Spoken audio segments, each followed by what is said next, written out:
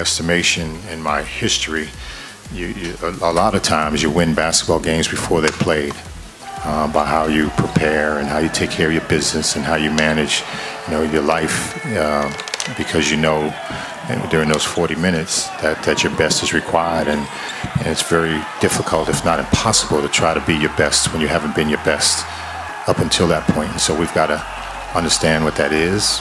We've got to respect it, and then ultimately we got to do it.